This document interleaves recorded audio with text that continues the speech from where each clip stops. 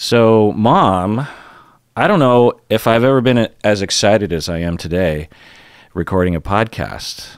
I've had this idea for years, having you on the podcast. And I have wanted to ask you a lot of questions so that I can know the answers, but also so the listeners can know, because I talk about you a lot on the podcast. And then I asked people to submit questions, the listeners and the viewers on YouTube to submit questions. And the questions that they submitted were so good and so unthought of by maybe either of us that now I'm really excited to have this recording with you. And I know we're not going to get to all the questions, so I'm guessing we'll have to do this a number of times. But welcome to the podcast, Mom Honda. Well, I'm really delighted that you even thought of me to interview, because I feel on one hand very honored and on the other hand really surprised, because I can't imagine that I would have anything to bring to your wonderful, deserving listeners. Well, that's yet to be seen, Mom. Well, it all depends on how engaging and how interesting you are. Just joking. You have a long, interesting life. You're a smart person. You have a lot of wisdom. I talk about you a lot on the podcast, particularly in the videos, I think, about what I learned from you and what is a part of my perspective or life, and certainly my emotional health certainly only exists because of you and Dad. So, there's a lot there. And I passively picked up on a lot of developmental things, child development and parenting from you because of the daycare. I would watch you interact with the kids, and of course, when I was 12, I wasn't taking notes or even caring to take notice of it, but I was so in the midst of it because it was in our house that I just noticed a lot of things. You just pick up on things. And when I'm talking on the podcast, I will often tie things from adult behavior to child experiences and different things that go right or wrong. And I'm often thinking, well, that kind of reminds me of what my mom would do in terms of how to help kids through emotional experiences, which is arguably 90% of what a daycare involves, right? So I hope we can get into it. So let's get into some of these questions, Mom. I started with some of the easier ones, just to kind of start light, if you will. We go easy and slow. Yeah. So patron Takara, he says, do you still make spaghetti on Gohan? Of course. That's the only way to be eating. You still do? Oh, yes. That's funny. So for those who don't, Gohan is rice, and Japanese sticky rice to be specific. And I talk about how we would have a giant plate wall to wall with no no plate exposed, right, with a bed of thick Gohan, right, and then a massive pile of spaghetti and sauce. Were there meatballs? I feel like there weren't meatballs. No, I often would use just ground beef or ground turkey or in the sauce. Yes. Yeah. The reason for doing that is because our family was large, and in order to make your food go further, you fill up with the carbs. And so you could do that, and it didn't matter whether it was spaghetti or stew or whatever. Beef stroganoff. Yeah, everything went on that bed of So was that the primary rice. reason? Was it trying to increase the caloric count and tummy. It would. Yeah. I have a funny story about the tummy, because we were involved with your school sports of the different kids, and it often disrupted the dinner hour. And so I hurriedly made this dish of fractured tacos that the family loved. And so you made your tomato sauce, etc., and then you put in to that sauce cooked rice. Well, one night I was in a hurry, and so I didn't quite wait till the end of the rice cooking time. It was nearly done. So the whole family, we all sat around, we ate, we gobbled, we got off to the sport. And it expanded in our stomachs. It did, and it made us all miserable. Each and every one of us. So it did too well of a job. Yes. That's funny. That's funny. Yeah. Well, interesting. I mean, it's also a Japanese-American thing, right? Did you learn that from Japanese-American cuisine to have things on top of gohan? I'm quite sure that Grandma Honda did influence me in that regard because... I mean, I just figured that's a direct recipe. They ate it that way too. And so when you married Dad when you were 19, Dad wanted it that way. And you were like, okay, let's just, I have a customer of one in the kitchen. Yeah. So that's what he wants and that's what we'll make. And then as each kid was introduced to the family, I was pretty old before I knew that normal people didn't have spaghetti with gohan, or that literally, the big joke in our family was that we would go to our white friends' homes for dinner and we would report back and say, you can see plate in between the different food items. You have your pork chop and your corn and your potatoes, and there's actually clean plate in between the three different elements of the meal. Growing up for us, it was always just a lot of food and a lot of it and wall to wall, and giant glasses of whole milk. And we ate a lot growing up. Well, it was really important to Dad and I that we provided good meals. And for a long time, you wouldn't buy lunch, you would take your lunch. Yeah, I mean, I'm sure I've told you this at some point. So the most common thing for kids in school was that their parents would send them to school with money to buy a school lunch. It's just so much easier, right, to send I think it was like $1.20 or something. But you almost never did that. Even among people that had homemade lunches, the lunch that you made was always like way beyond what other people would make. Most people would have like a real smushed PB&J with an apple that had also smushed it in the bag, and maybe a carrot or something. And you would have 2 giant sandwiches with like turkey and mayo and cheese and lettuce, and not just one, but 2, and then a giant Ziploc bag full of Doritos or Cheetos or something, and then a Capri Sun back when that was not a thing. I mean, I remember I would come to school, and in the 5th grade, my friends like Chris White, you remember Chris White, he every day would ask if he could buy one of my sandwiches. That's funny. And so occasionally I would make like 50 cents or $1 from selling your food on the black market, Mom. And you didn't share this with me. No, I didn't. We could have had a business going. I mean, yeah, it's funny. We could have.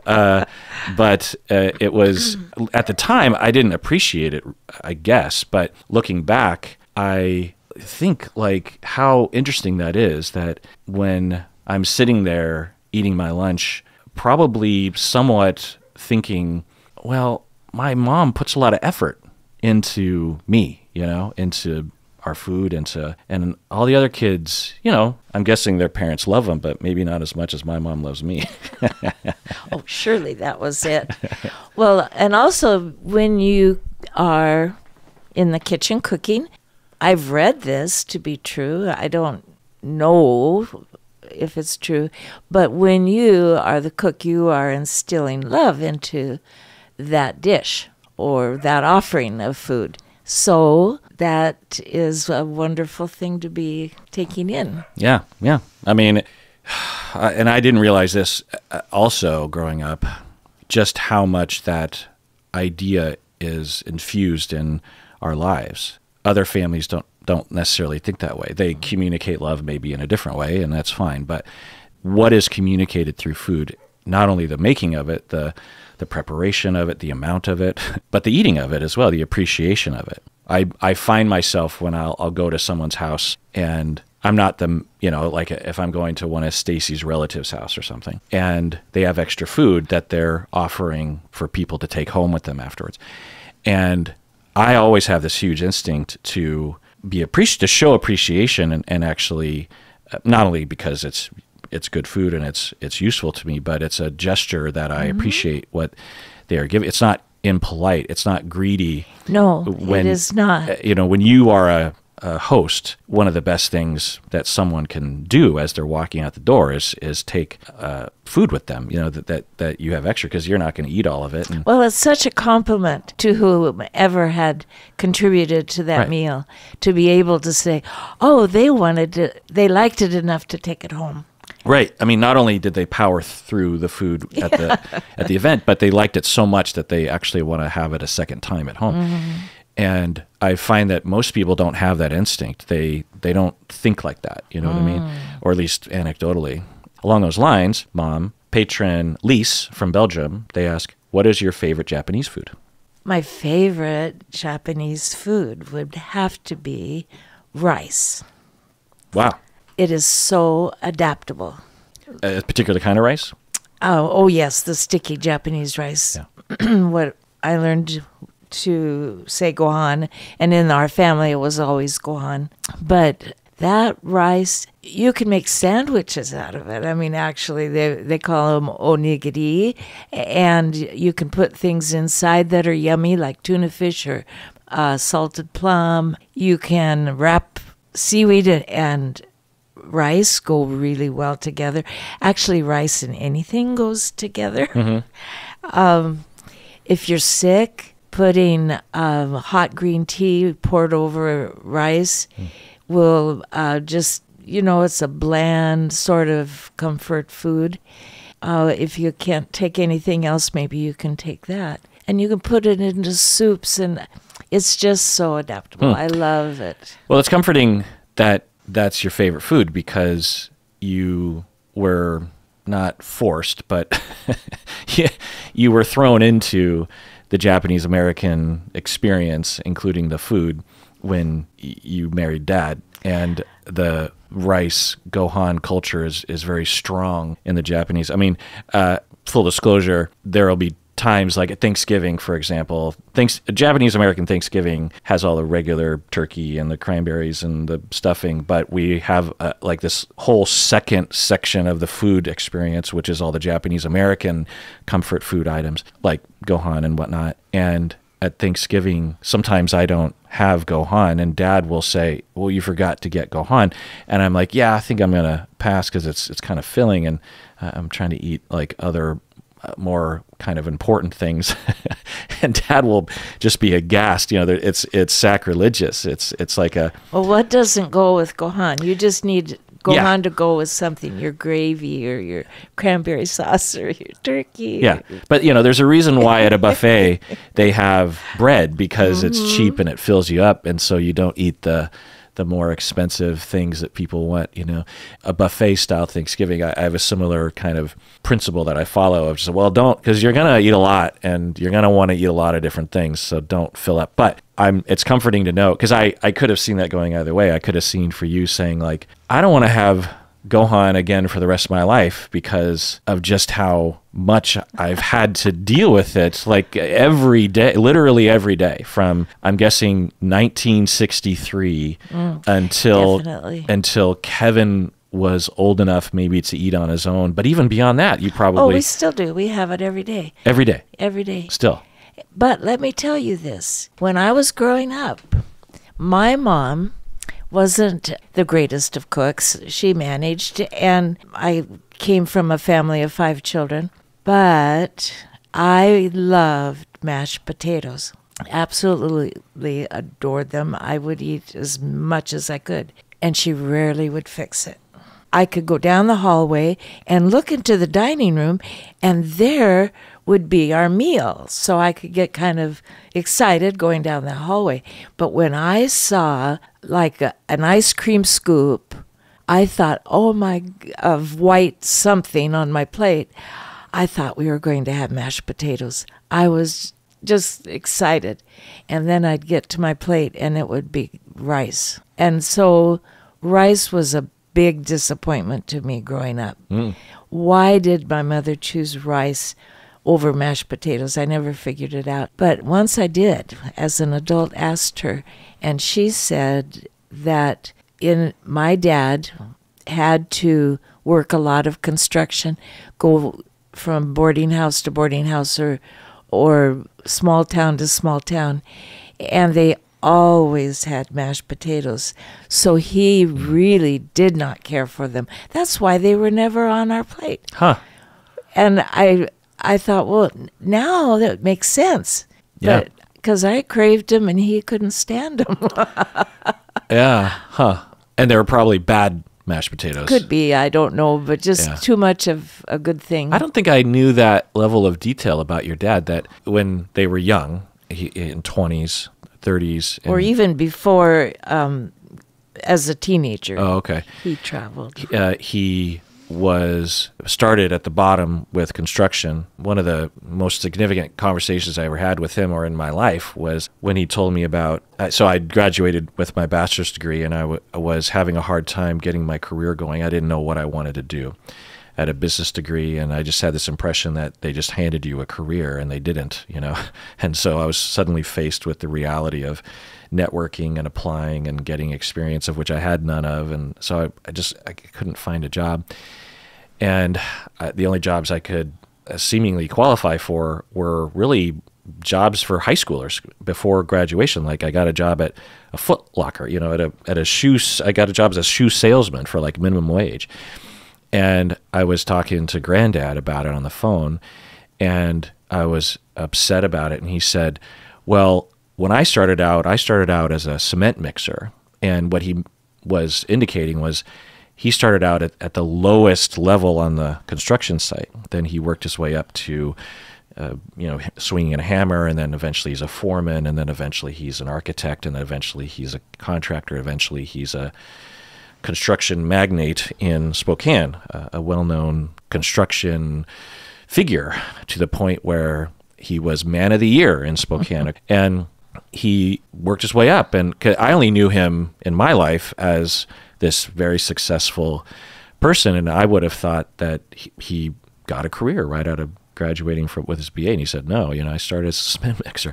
And so it instantly changed my perspective to, okay, everyone starts at the bottom, and that's just how it goes. And so it completely switched my perspective and how I saw where I was in life, and started at the bottom, and then eventually I switched careers and became a therapist. But I didn't know that. So when he was doing that kind of work, it was very itinerant, if you will, and he's traveling around the Kansas area, probably in neighboring states, right? Different jobs, and he's living in boarding houses, and he's away from your mom, even though they're married. Is that what I'm hearing?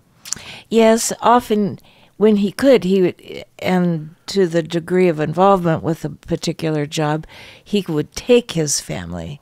So they did a lot of moving around, right, as well. Yeah. But including moving to Spokane from Kansas for you for a job. He saw from Kansas to Spokane that Spokane was an up and coming city. Well, not really. Oh. The company he was working for, Bus Boom and Rao, they sent him to the Northwest, and it was after World War II. They had the foresight to think that after the war there would be a lot of building. And so where would be a good place to have a branch? And so they thought Northwest. They sent my father and his young family to the Northwest to scope it out, I guess would be the word. You and your 3 older siblings. Mm-hmm. But back then, Spokane wasn't really much. It wasn't. It was the heart of the Inland Empire, as they call it. They were trying to advertise themselves as such. And it wasn't until I am so dense or naive or something, but it was brought to my attention that we moved to Spokane in 1946, and then my dad's success really burst because in a matter of 8 years, he now had this new home. Really fancy house. Yes. I just wish the listeners, I could just walk them through this house. To this day, it's built in the 50s. But to this day, if you walked through this house today, you would say, whoa, this is beautiful. It's interesting. It's nice. There's different themes. And then textures. And then your mom, interior designed the rug and the vases and the art and the curtains and the wallpaper and the bathrooms. And there was a literal Japanese garden in the middle of the house. Growing fresh. I mean, it's a fresh with living plants, garden. with rocks and a waterfall that looked great down to a koi pond downstairs, and a beautiful wood with brass railings. Copper. Oh, copper. Wow. Copper railing. A circular, a spiral, like grand staircase that you would see maybe in a really nice hotel in like Los Angeles or something. And then it was half in, half out. The garden was in the backyard. There were these, floor to ceiling windows and skylight. And the backyard was nice and vaulted ceilings. And it was just an amazing house that you just don't see people doing. And I loved it when you and Dad came over just now, and both of you said, this is kind of, you've decorated, because it's been a while since you've been over, which I hadn't realized. You said, this is kind of like Grandma's house. And that's just the best thing. Geraldine, my cousin, your niece, is probably listening to this, undoubtedly is listening to this right now. She will. And hi, Geraldine. We talk sometimes about how we're trying to recreate Grandma's and Granddad's house. It was a really just beautiful house. And so, yeah, I always thought of Granddad as this super rich, very successful guy, but you saw him make that transition very, very quickly and very significantly, right? Yes, and like I said, I wasn't aware of how quickly, being in the midst of it and everything, but looking back, to be a struggling young family that came to Spokane and to do exploratory work and construction, try to get your footing into a new town. And then, boom, 8 years' time makes such a change.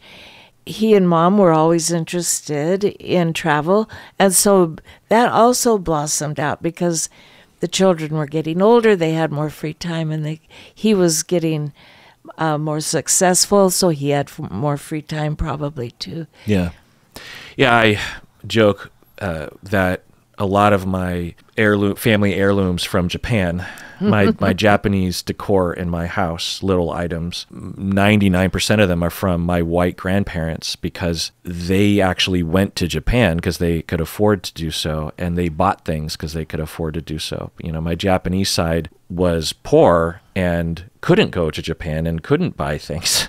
And so, a lot of the Japanese, aside from Grandma's kimono, my Japanese grandma's kimono is right there. But there's a lot of things around this house where they'll be like, oh, this is like from your Japanese heritage. And I'll be like, well, yes and no. It's actually from my white grandparents. But they eventually, I think kind of through Dad, fell in love with Japan. And there's a story to that. Yes, through Dad or through our marriage, actually. So we got married in 1963, and at that time, Spokane was wanting to create the idea of a sister city. Yeah, because Seattle has Kobe. Yes. And Spokane wanted a sister city as well. Yeah. And I don't know when the talks to do all of that were happening, probably years and months ahead of our marriage, surely.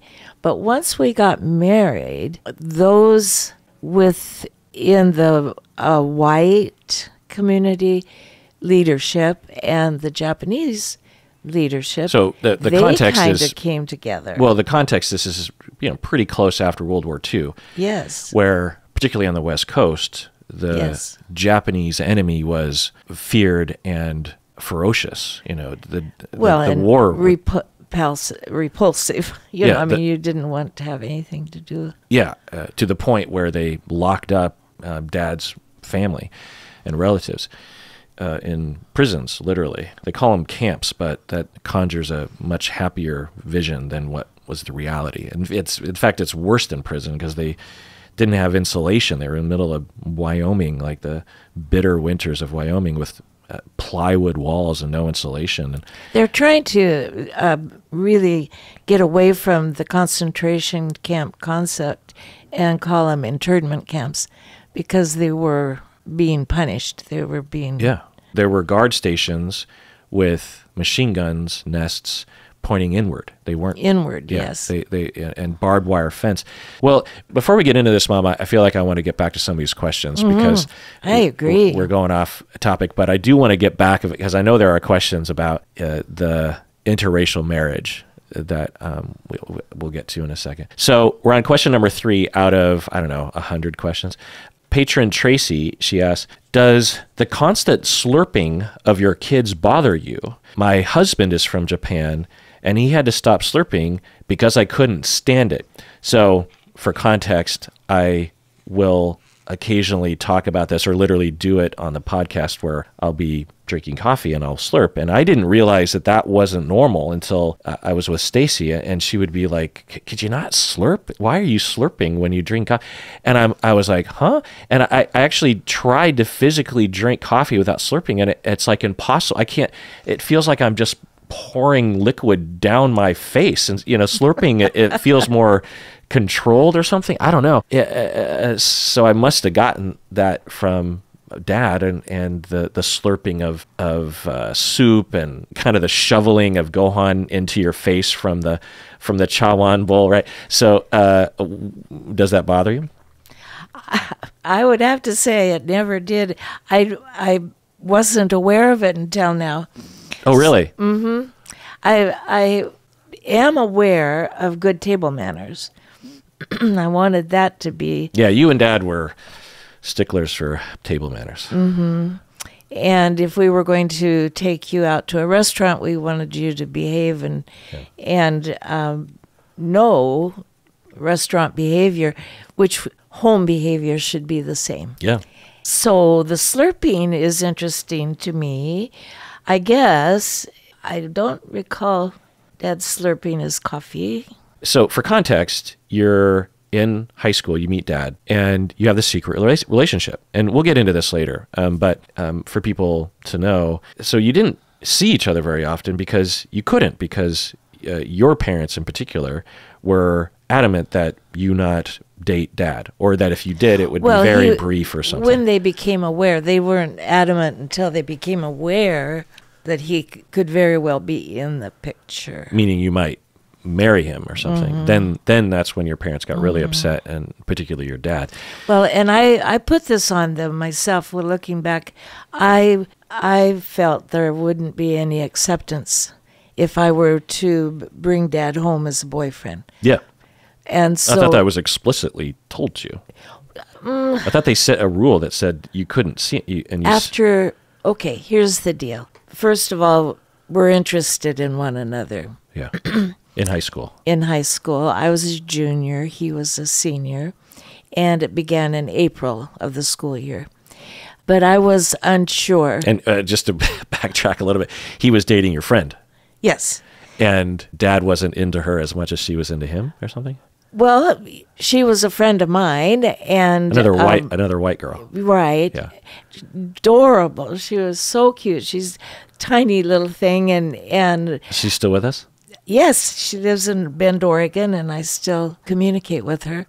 But she was adorable, just this little pixie of a thing. And so she would put her whole thing into her relationship. And so it was a brand new thing. She was dating Alan, and she was very excited about it. And it was going places. They were having a date here and there.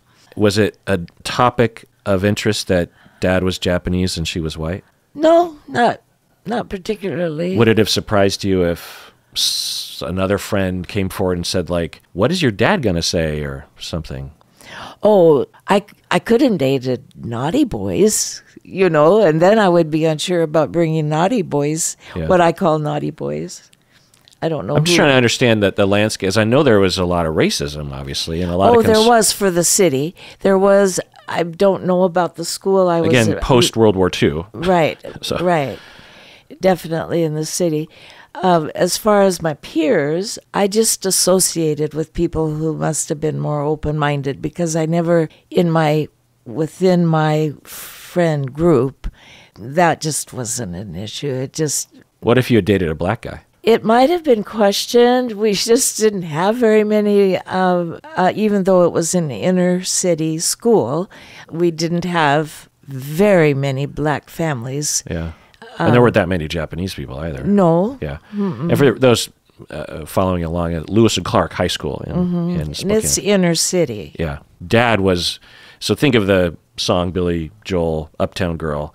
Mom literally lived up a hill in the rich neighborhood near Comstock Park, and Dad literally lived downtown by the train tracks. When they decided to build I-90 straight through Spokane, they built it a half block away from Dad's old house because typically when you're building a freeway through the middle of town and the government seizes land, they take it from the poor people. So that this was literally like the dusty, poor area, I mean, it wasn't destitute, but. No, it was really a lovely area, primarily populated by the Japanese.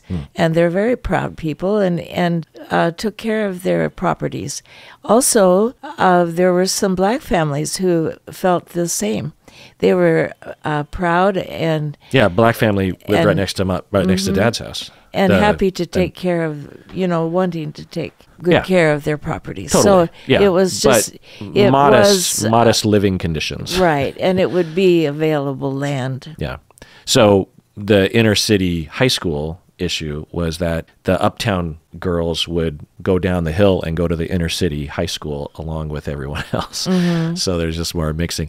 Okay, so then you start dating Dad, and in your head there's, and just for context, at this time in 1961 or whatever, when you're dating Dad, or 60, a couple states over in Wyoming, it's literally illegal for Japanese people to marry white people. It's against the law. It's on the books. Legislatures stood up and unanimously passed a law that said you could not get married. This is, not that far of a drive from Spokane, and that's the context. So you have that sentiment around, and yet Mom and her friends are like progressive, social justice minded individuals that just don't care about such things. Well, people were people. It didn't matter what their color was. Right, but I'm quite sure that the majority of kids in your school, or a sizable percentage, and particularly their parents and families, would not have been excited about their white kids dating anyone other than other white kids, right? Right, and that would have been probably oozed in by osmosis into the children.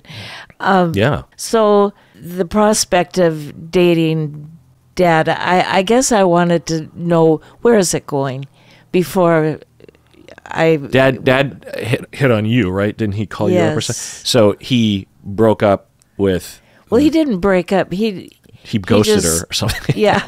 Drifted. He drifted. Passively switched from... but he met you, or got to know you better through his girlfriend at the time, and then randomly calls you out of the blue, right? Yes.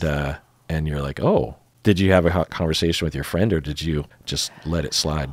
Well, I let it slide because I really didn't know, again, where is this going? This is out of the blue. Why call me when I believed that he was having, when I say relationship, I'm calling it a relationship, but it's high school. I mean, remember that. It's just high school dating. And so there was something happening there that I wanted to recognize. So I just stayed mum on it. Okay. With my friend. And then he worked it out. I don't know. I do kind of think he did ghost her. Ghosting was a lot easier back then, since it was harder to text someone. So then when you're with him, at what point do you start to realize, oh, there might be some pushback from my parents? Well, I don't know. I was too involved with the romantic side of our relationship and so it continued.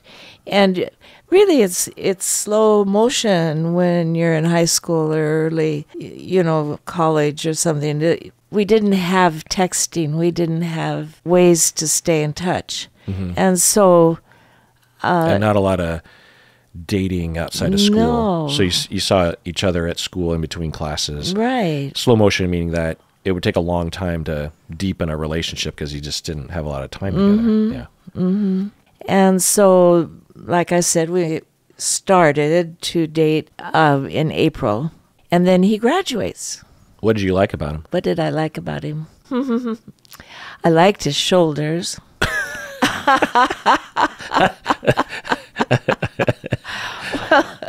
It's kind of silly, but they were strong and broad, and I guess I hadn't really taken interest in a man's shoulders or a boy's physique. And you didn't have a lot of dating experience prior to that. No, as a not lot at all. of girls didn't back then, right? No. You did famously date Craig T. Nelson, the actor. Yes, but I never dated him. He was in love with you in grade school up until like the 7th grade or something. I suppose, but we didn't date. Right. But he had a crush on you. He wrote you a love letter at some point. He did, and he invited me to his birthday party. I gave him a dribble glass.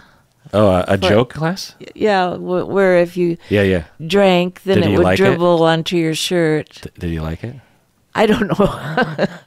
He just walked but away. I was the only girl invited to his birthday party. So, for those who don't know, Craig T. Nelson, famously of the TV show Coach and a million other shows that he's been in. And when you have high school reunions, you and him catch up. So when you were starting to date Dad, you are taking it slow. You're kind of inexperienced. You like his shoulders. What else did you like about him? I liked his voice. Yeah. And he was kind. He was gentle. He talked softly. He was that nice because your dad is not a soft talker. No. Your dad is a loud, booming. You'll hear him from a mile away. Well, he enters a room and you feel his presence. Yeah. He just had this presence about him. But Alan was just a kind person, and he dressed fashionably. He was. I don't know if people even pay attention, but he was clean. You know what I mean? Yeah, he's always been a clean guy. I don't know a more romantic way to say clean, but. And for context, you and Dad are the same height, so it's not like he's this towering figure of masculinity over Mom. Pretty similar weight and bone structure and stuff. So, but at the same time, Dad, when he was younger, he was an athlete. Yeah, he was strong. I just remember as a kid, I was just marveling at his forearms. He just seemed to have like these giant forearms. At what point and I know someone asked us, I can't see the question right now, but when did you know that Dad was the one? And how did you know Dad was the one? I think people are asking this question because they're thinking for themselves, how does one know? Because you've been with Dad for 60 years, married, you've been with him for 63 years or something. So how did you know all the way back then that you would spend the rest of your life with him? I didn't. I get the feeling from time to time that there's a connection with one person or another. You just have a connection. It just feels good to be around that person. That person makes you feel important, that you're someone special. So I think it was that evolved through our letters, because we didn't text, we wrote letters to one another. It developed that way. It wasn't a boom moment, although I did like the way, also in those days, they had bench seats in the car. And so you could sit right up next to the driver, and he would put his arm around me. And there were no seatbelt laws back then. Yeah, no seatbelt laws. Put his arm around me, and then he would kiss the top of my head. And that just sent chills down here. Just silly things. So you're nestling up in his giant shoulders, and he kisses you on the top of the head, and you just melt in his arms. Well, and then our first 6 dates were to a drive-in movie. Oh, right. We've talked about this before, and we all know what high schoolers did at drive-in movies. We didn't watch the movie. I remember one movie was Gone with the Wind. That's a long one. Yes. And the only thing I remember is a great fire on the screen. The whole movie, Mom?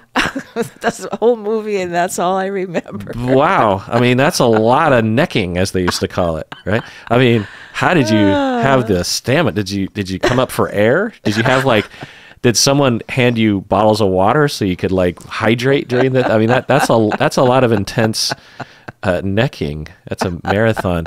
Wow. Yeah. Was that your first drive-in movie experience? Mm-hmm. So Dad was your first kind of foray into that world. And was it the first time for Dad? Oh, you'll have to ask him. I don't know. But my impression was he wasn't extremely experienced in that realm before. Probably not. I don't know. I thought he was the big man on campus because he was. Oh. He was athletic, so he was on the football team, and he was a cheerleader for the... There was a male cheer squad. Yes. Yeah. And so he was a cheerleader his senior year. And they hadn't ever had a male cheer squad until that year. It was 6 guys. Mm-hmm. And they would wear their Letterman's jackets, and they had the cones that they would yell out, I'm guessing, right? Basketball games and stuff, right? But yeah, he played football and baseball and basketball. And he was just known. He may have been school treasurer or something. I don't know, held an office, but he was just known. He was a popular guy. Huh, okay. And incredibly handsome. Oh, okay. So when did you know that you wanted to get married, the two of you? Well, I'll tell you what was a big deciding factor. After a year, so he graduates, and then I finish my senior year. So it was at the end of my senior year that did we go together? I don't remember. I think Alan and I went together to Mom and Dad. I mean, I was, of course, living at home.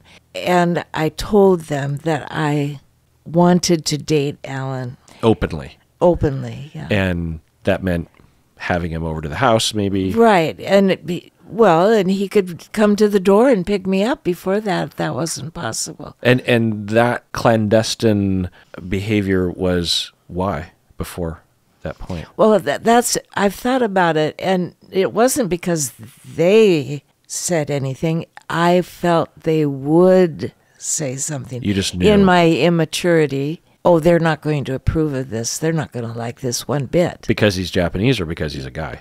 Because he's Japanese and because he's a guy. Because I didn't date very many people. Yeah. The question of the whole serious relationship yes. was not necessarily an expectation that you would be doing that at that age. I don't know if I just have this as a made-up story or you told me, but I thought that your parents had... Because you were the princess of the family. Not that you were necessarily spoiled, but Well, my siblings would say I was spoiled. Yeah, so you have these 3 other siblings that are 10 years older than you, and they grew up during the tough times.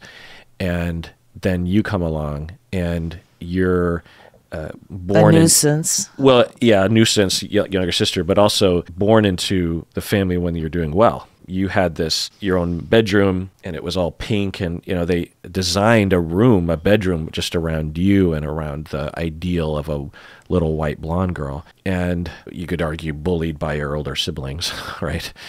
And my impression was that as a part of the whole status thing, because your parents grew up in modest conditions and had extremely especially your dad grew up and was very poor, was very poor, like living in a shack kind of a thing with probably just like a fireplace to keep you warm at night, that kind of thing. Large family. Yeah. And his mom was what we probably imagine to be depressed, maybe bipolar, in and out of institutions. She would sit and stare. Okay. And his dad, your dad's dad, was a construction worker who lost his leg in an accident because it went gangrene because he had an injury, and he didn't take over the mothering of the children. He basically just kind of made the kids into orphans. They went to an orphanage for a while. He took the older ones to work with him because they were boys, and the older boys could at least do some help. And they're 7 years old and stuff. Yeah. And so there was a lot of poverty, a lot of neglect, and then I'm just guessing that as they were suddenly thrown into riches and in a new town where they could reinvent it was sort of like Great Gatsby kind of stuff where... Who, my father? Yeah, Yes. and mom, where they could suddenly now have this beautiful, possibly one of, if not the best home in Spokane, because it was designed by him with all the modern accoutrement, modern appliances, appliances that people would be wowed at today. Their fridge was amazing. I want their fridge. It was a built-in fridge. Stainless steel. Yeah, I mean, there was so many, there was a barbecue that was both inside and outside and this big brick hearth kind of thing, and it was just amazing. And they have all the nice clothes, and they can travel, and they have this bar downstairs where they could entertain, and they have they have parties and stuff. And so you are the belle of the ball kind of a thing, where they're going to parade you around kind of, that's like, look at Susan, who is this beautiful, up and coming, our daughter, our special daughter, right? And so she is going to go to college at Washington State, Cougars, which was also loved by your family because, Spokane's near Washington State University. And my impression was you were going to go to sorority and you're going to meet a good white fraternity guy who was upper crust, and you were going to live the dream, the white American post-war dream, and that was going to be an additional, I don't want to say status symbol for your parents, but something along those lines, or that was the ideal that was fed to them maybe by society or something. And then you come home and tell them that you're dating a Japanese guy from the inner city of Spokane. So how did they react? Well, not very happily. To say the least. And they said, okay, we will give you 3 dates and to call it off. So is this their way of accommodating, or? Yes, like they were meeting me halfway. Right. Because they could have said no and never see each other again. But they're like, well, we don't want you to be a mean person, so, let him down easy. Well, and so we did. We took advantage. We took advantage of those 3 days. Because he could actually come to the door. Yes, and we could feel like a couple, and it felt really fun. And then after the 3 dates, then we went back to secretly dating. Yeah. So. And you would tell your parents that you were going to a friend's house or something. Well, by that time I was at the sorority, so there wasn't much. They didn't ask about Alan because they believed I weighed them. So you go off to Wazoo, to Washington State, and you're in a sorority. You're in Pi Phi's? Mm-hmm. Yeah. And you are dating Dad from afar. He doesn't live in Pullman. He's about an hour or two living in Spokane still, maybe going to Eastern Washington University at that point. And you're secretly dating, perhaps some more drive-in movie theaters. Well, we're secretly having a relationship because we're in different cities and writing letters and so forth. So, I think I have one of those letters, actually. I have a good number of them. Sadly, when my mom did find out that I was dating Alan during my college year, it was in the spring, and she asked me, did we write letters? Because at the time, calling long distance was really expensive. Mm-hmm. So obviously it would be a letter writing situation. And I said yes. And so she had me show them the letters to her. And she says, we're taking all those letters and we're going to burn them. So we went down, took them, put them in the trash barrel. How are you feeling at the time? How are you feeling at the time? Oh, I was terribly distraught. I still am to this day. Yeah. Really bothers me. But we put them in the trash barrel and burned them, stood there. And I'm guessing they had a long talk with you about it needs to end, right? They don't talk. They tell. And I was to obey. I'm not very good at that, I guess. Mm-hmm. That must have been weird for them because you're not a rebellious person. You weren't as a teenager. No. So to learn that you had disobeyed for so long about something so fundamental must have been quite a shock to them. Well, I'm sure they didn't know what to make of it. I didn't know what to make of it myself. Yeah. But it wasn't going to influence my future with Alan. Yeah. You knew that. Mm-hmm. Yeah. I was firm on that you can do anything you'd like. Yeah. Well, how did you find that inner strength? I don't really know. I don't know where one acquires those. Because you were basically a child. I was a child. Yeah. I don't even think of myself as being stubborn. I think I became stubborn. But certainly I was stubborn with regard to this. Why? It was important to me. And for context, I don't know if you want to get into it, but I'm just going to say it, abuse from your parents to you was severe. It goes way beyond what we're saying in this moment because of all this. You know, it wasn't just like this one moment. Mm-hmm. It got physical and severe. And so there was a lot. And of course, just your parents' disapproval of you, right? And maybe your whole community. I don't know. That was your whole life, was your family, right? And to have them turn on you in that way was a big deal. You would just imagine that a child, would have second thoughts, but you didn't. No, and why? You know, like, how did you find that? I don't know. I remember my uncle, maybe they was visiting, maybe they asked him because he was a favorite uncle of mine at the time. Which uncle? Uncle Dale. Uncle Dale. He talked to me and he said, you know, you want to think of the future. You want to, where is this going to lead?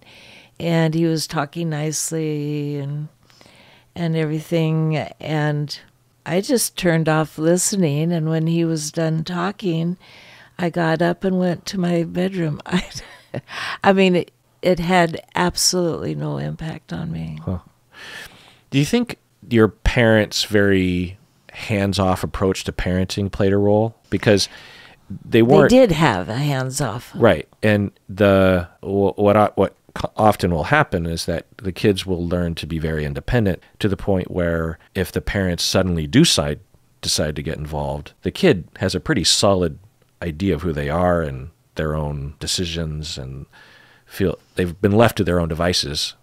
I mean, famously, you are 3 years old and wandering the neighborhood.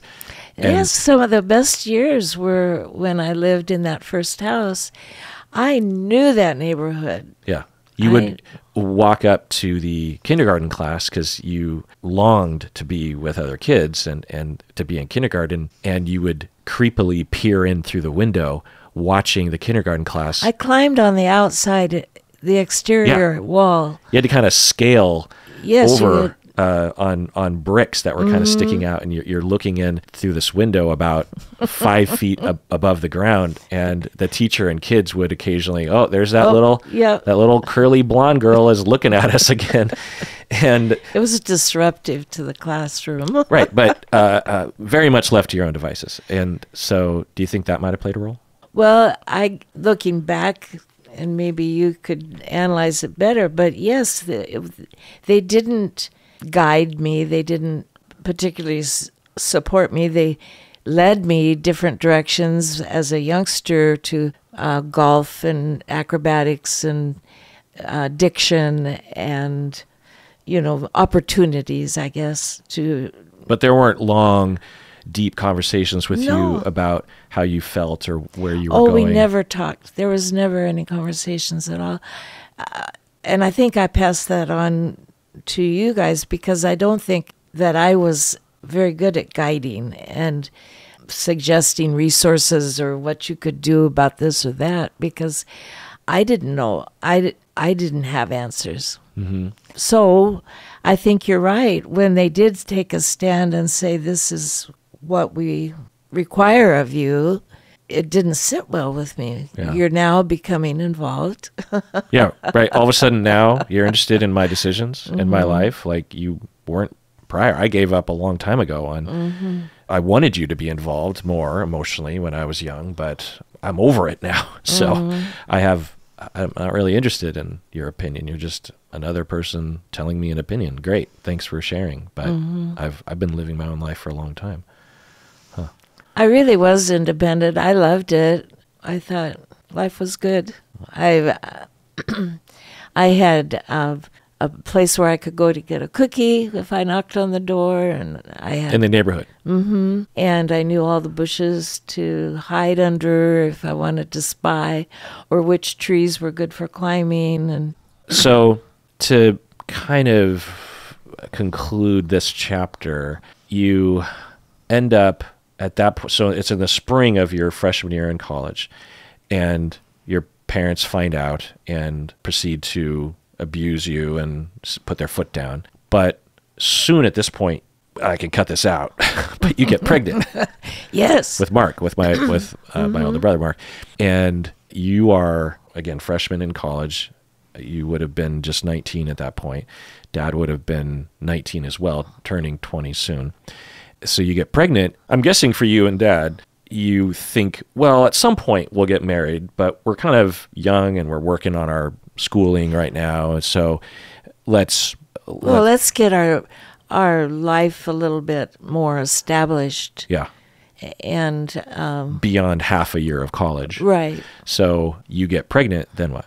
So then we had decisions to make. And happily, Dad stepped right up beautifully. I mean, he just really wasn't upset about it at all. He was really quite excited. Yeah, you've said before that you and Dad would have conversations prior about how many kids you wanted, and you always both wanted big families. I think you both come from a family of 5 kids, and I think both of you on some early date revealed to each other that you both wanted to have 5 kids. I wanted 12. Oh, and Dad wanted 5 or something? Yeah. Okay. And it was a conversation. You're both are very family oriented. You come from big families and you were oriented that way very early with each other. Well, I had a real special relationship with my younger brother. Yeah. And he was my family. He's the family that I relate to when I say family. Right, right. And you wanted to create that. Yeah. Huh. That is, I don't know if I ever thought about that because, my conceptualization of your family is a lot more elaborate than I've talked about already, but, I've already touched on some of those themes and the distance and the abuse and the bullying and the distance. But you're not a distant person, really. You're a warm, family-oriented, inviting, complimentary. Needy. Well, I loved my little brother because he loved me back. Well, that was brand new. Well, I don't know if I've ever thought about it, but that relationship was perhaps the only close relationship that you had ever experienced prior to having your family of your own. And that warmth and that mutual dependence and that kindness and attachment, without that with your younger brother, you might have been completely lost in the woods once you started your own family. I wonder. I don't know. Because you didn't have that with your parents, and you didn't have that with your older siblings. So without that with your younger brother, where would you have been? It would be interesting to contemplate. But he wasn't. He was 7 years younger, so he wasn't close in age. But I was responsible for him in a lot of ways. Would babysit him, but be put in charge of his care and well-being while he was growing up, and I loved him like a mom. It's interesting because the inner resources that you had, even at that phase of life, is notable because it would have been very tempting for you to bully him in the way you were being bullied, and to be distant from him in the way you're being distanced from this child, because that's often what happens is, kids do what they see. And so interesting. Or he could have been my nuisance, like I was a nuisance to my older siblings. Right. He could have been a nuisance, but he wasn't. But there's a choice that you made, a perspective, something. So you get pregnant and you decide to elope, correct? Did Dad propose to you? I forget. Or did you just decide as a team? I think it was a team effort. But Dad gave you a ring. Oh, that came prior to the pregnancy. Oh, like a promise ring? Like a pseudo engagement ring? Do you still have that ring? No, sadly. What happened to it? It fell off my finger. Oh. Just recently, in my life recently, it was about 3 years ago. Really? So you wore that ring, that was the ring that you wore? That was the wedding ring? You're going to make me cry because I'm just devastated that fell off my finger. It was that gold band. Huh. That was the same ring. Yeah, I didn't know that was the ring. Wow. That's amazing. And you lost it where?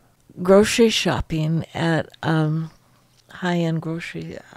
Whole Foods or Metro Markets? Or Yeah, Metropolitan Market. And you figure it must have fallen off in the store?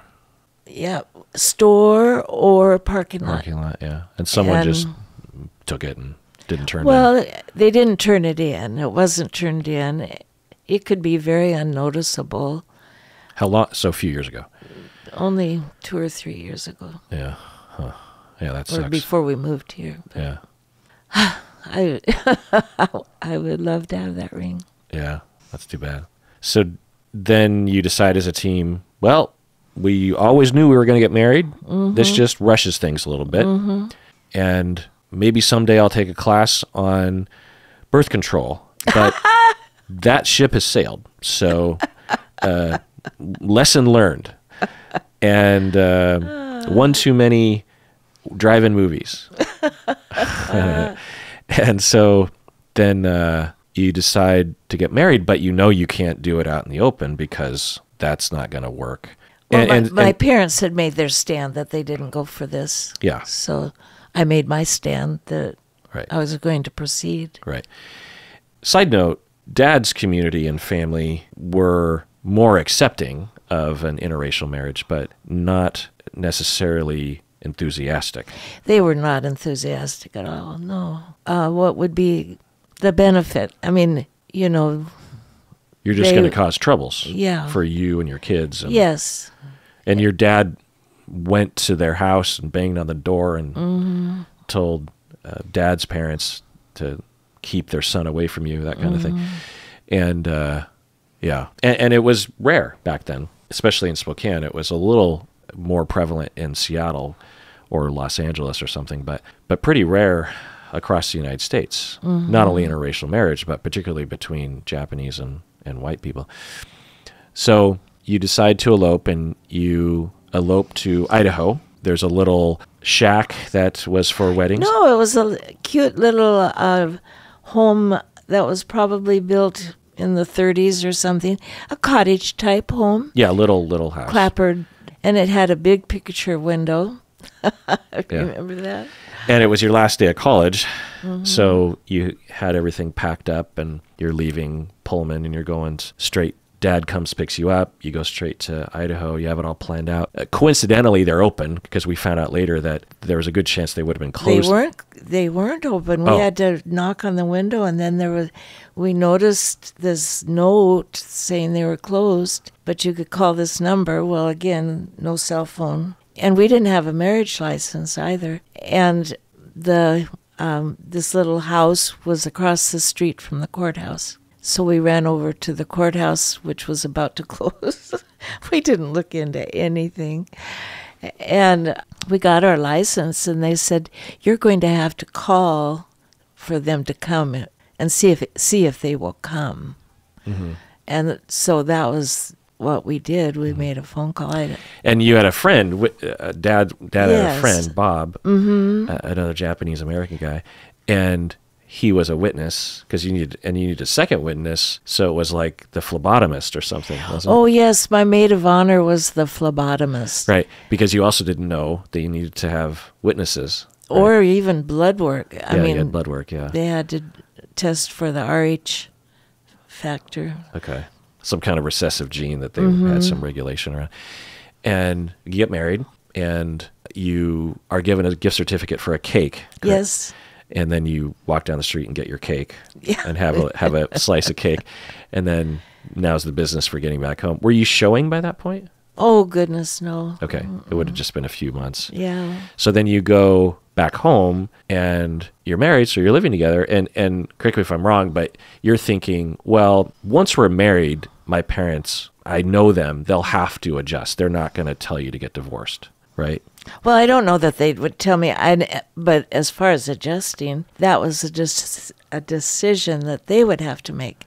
I'd made my decision. Okay. And now it was up to them what they were. So you didn't know if they would just disown you forever. Me. Yes. You thought that was a possibility. Oh, yes, definitely. And then you go to the Japanese American church and hide out in the basement. Well, actually, it was Dad's grandpa. He lived... Wahei. Okamoto. Yes. He lived... In the church.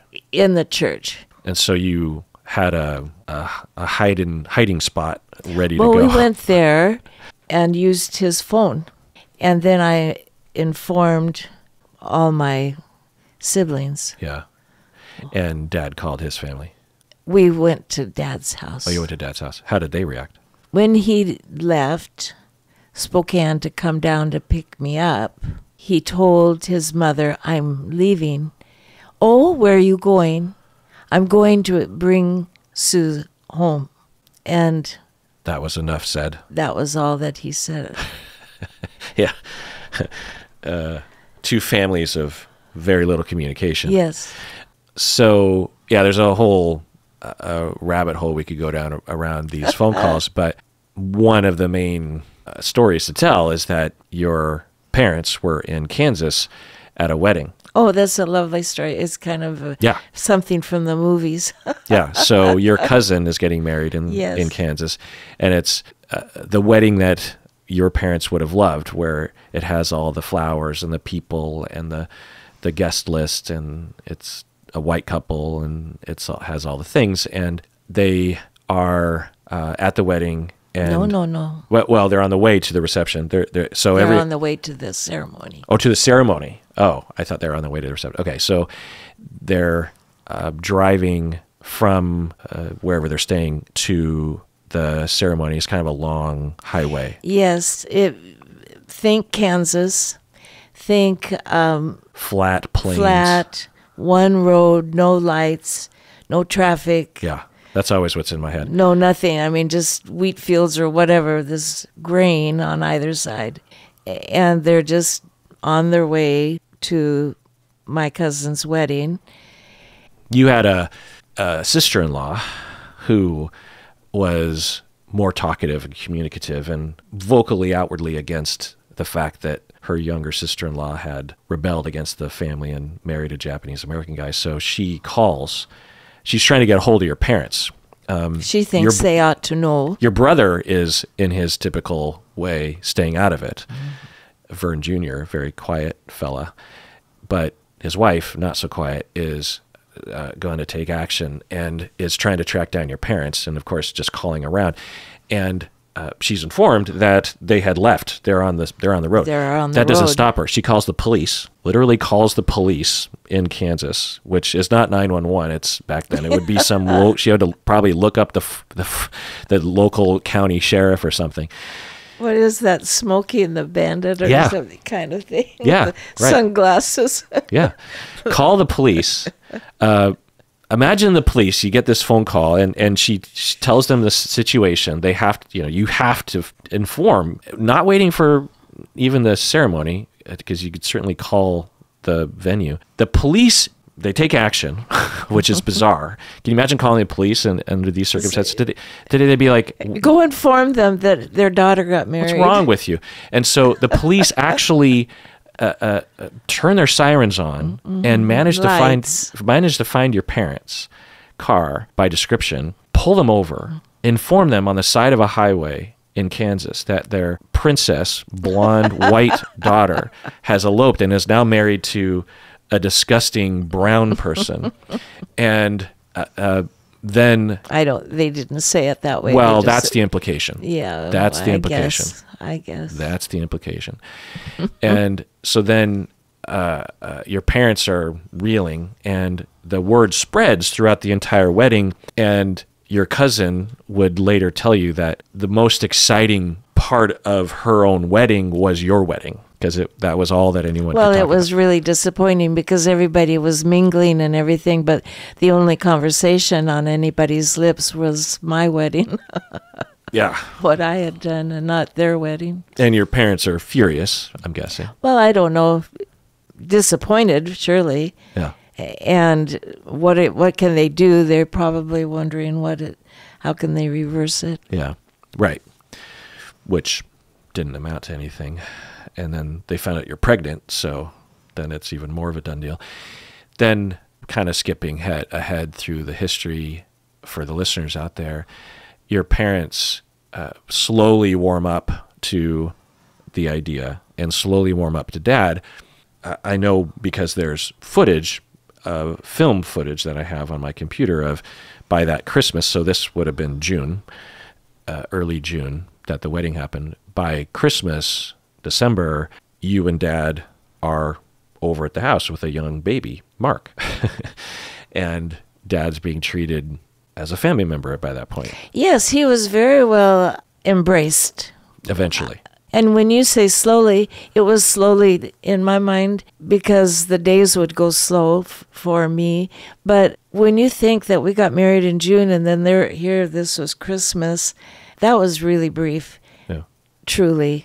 But I know that from what you told me that there was a few weeks or months where there was radio silence from your parents. Right. Where they just didn't contact you or anything, even though they knew you were married and pregnant. Mm-hmm. So, but then to me that was also kind of normal. I mean, it was hands-off parenting. Yeah. And then not only that, they eventually accepted and were cool with Dad. They eventually really fell in love with Dad and us kids. Yes, there wasn't any problem once they knew who Dad was. I mean, Dad is he's a charming guy and very non-threatening. Mm-hmm. And a good listener. Mm-hmm. And so, there wasn't anything to dislike about him except for his race, you know. And I'd like to have had conversations with my parents about race because they weren't like adamant. They were never angry towards blacks or towards Asians, people of color. So their coming around wasn't. I just wished I had given them more credit. I think they may have come around. Who knows? Because in a matter of 6 months they did. Mm-hmm. Just in knowing Alan and knowing he's not a bad guy. Mm-hmm.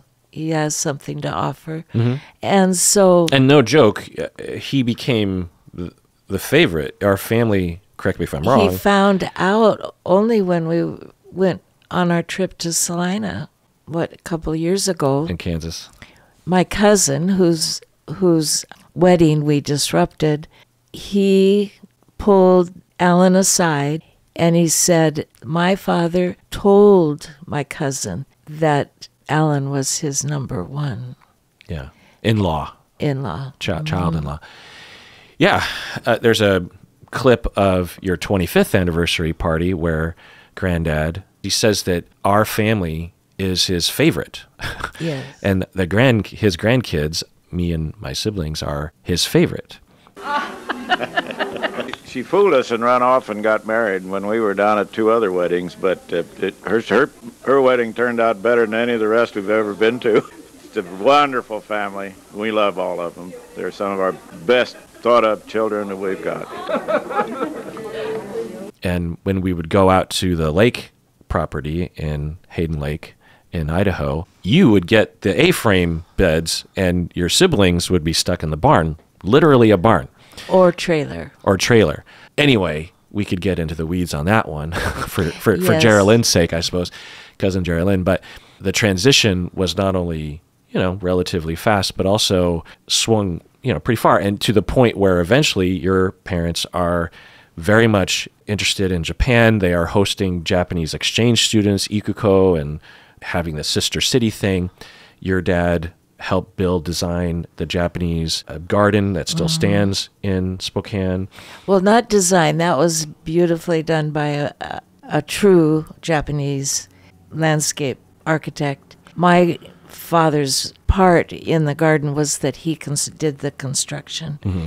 And to the point where most of the Japanese-American accoutrement in my house is from your parents. So it's an interesting journey. And when you talk about how they weren't at least openly racist when you were growing up, and that you maybe should have given them more benefit of the doubt, it just makes me wonder, if we could talk to them back then and really get down to it, what was the motivation? Is it truly some racist held notions? It would be weird if they didn't have racist notions, by the way. Oh, yes, it would have been weird. So I wonder if your parents, if we could really drill down with them, even in the 60s when you got married, if they would say things like, well, we just worry, because that was another thing that it was a had. big worry. What about our children? Yeah, everybody was so worried that our children would be abused, bullied, any number of bad Right, that things. was always, and it's a racist trope sometimes, an excuse that they'll say that we're trying to protect kids, but it's really just an excuse to be racist. But on the flip side, it could actually be a legitimate concern given the way that people treated mixed race kids. And maybe it was that they're just such bad communicators that they didn't sit you down and say something like, look, we love you and we don't want to stand in the way of you choosing who you want to spend the rest of your life with. And certainly we don't think any lesser of him or you, but you should be aware of these problems and we're worried or whatever. It's a much different conversation, but the way they communicate it is through control and abuse and just putting their foot down and not having any conversation. So you just have to wonder what was going on there, because the switch for them was so quick and so... It was very quick. And so far from what you would imagine. Because if they were truly... not just a silent acceptance. Right, a tolerance, right. Embraced everything. Right. Embraced our family, embraced the Japanese culture through the sister city exchanges, embraced the Japanese Spokane community, became friends with the leaders within that community. My parents were remarkable through all of that. It makes you wonder, I never thought about it now, but maybe the fact that you were open to dating Dad in the first place and didn't have that knee-jerk reaction of racist concerns, maybe that was subtly passed down to you from your parents in a way. Because it seems like if that is the way they were after you got married, there might be attitudes and perspectives that were present prior. Because I've always framed it as your parents, maybe particularly your dad, was just kind of your classic racist who, the sort of caricature of what I imagine that to be. Well, coming from the South and being conservative and that sort of thing. But I don't know. It almost makes me wonder what would have happened had I been more open and forced it, maybe. forced it, but stood my ground earlier. Yeah. Rather than being responsive, I could have been active. Yeah. I mean, you were being abused, but it's asking a lot of you. But what would have happened if you would have endured that and just continued to bat? So, by the way, I'm still with him, and that's just the way it's, because once you got married, they could have continued to be racist and against, and abusive and cut us off. But that choice that you made in this very outward affirmative way was your line in the sand, and in a way you could say they respected that. So if you had drawn that line earlier, like shown them the ring of like, we're engaged, so you just wonder, like, would they have adjusted earlier? Yeah, it's kind of interesting. Again, it's a lot to ask of an 18, 19-year-old young, inexperienced girl who's literally being beaten. I'm going from day to day. Yeah, but yeah, it is interesting. Well, we only got to 3 questions, Mom. I know, and I'm really anxious to talk more. Well, let's adjourn here and let's record another time, and maybe we can get through the questions, because I feel like that a lot of the questions had to do with this, by the way. Oh. So we actually hit on probably a set of 15 questions within that conversation.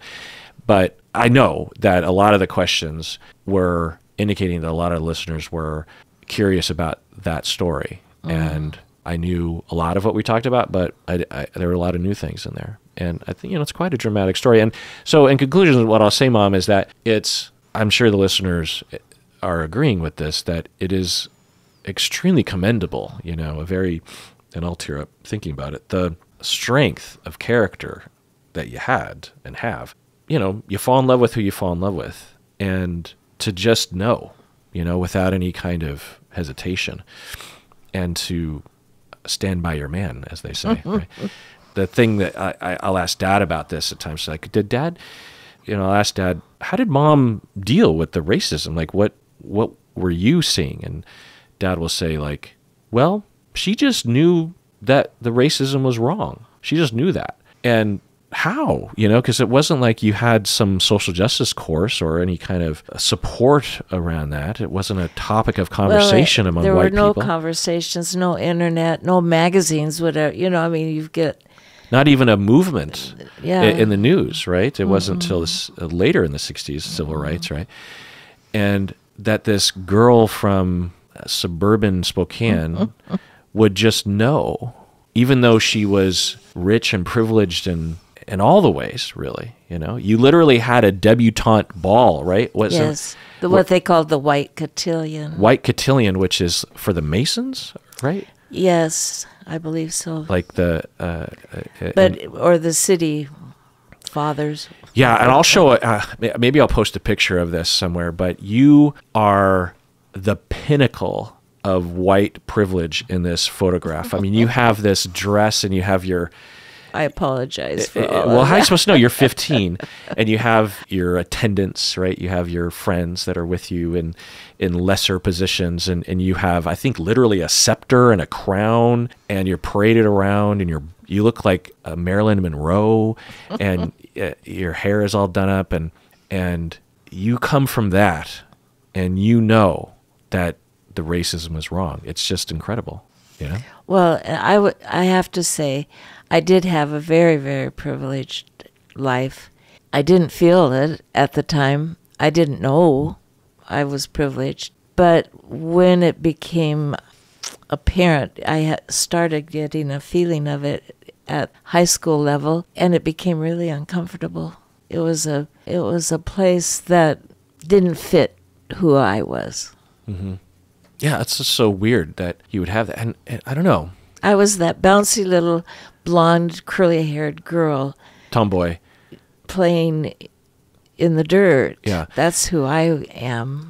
Well, it also it does make me wonder about what subtle messages your parents might have actually given you that we might not give them credit for, Mm-hmm. Some kids do emerge out of difficulty and out of where there's literally no influence that is influencing them to find the strength. They do find the strength. That does happen. But it just makes me wonder if your dad's modest upbringing, your mom's too, but particularly your dad's, was subtly talked about or indicated or something. I don't know.